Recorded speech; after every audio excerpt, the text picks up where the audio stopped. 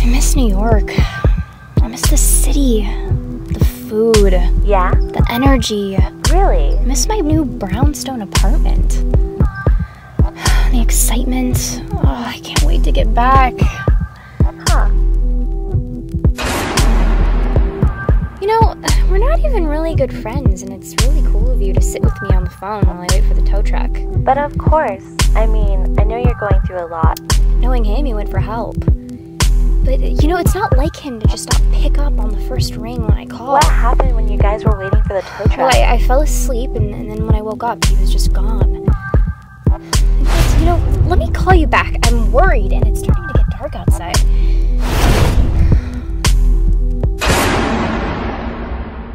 You know he's never coming back.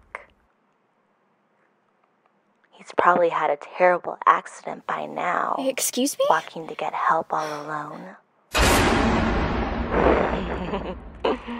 He's probably drowned to death, or even more likely been shot in the face, or even stabbed repeatedly over and over again in the chest, just gushing everywhere. What are you talking about? He could even be chopped up in the back of the truck into tiny little pieces. Who are you to tell me these things?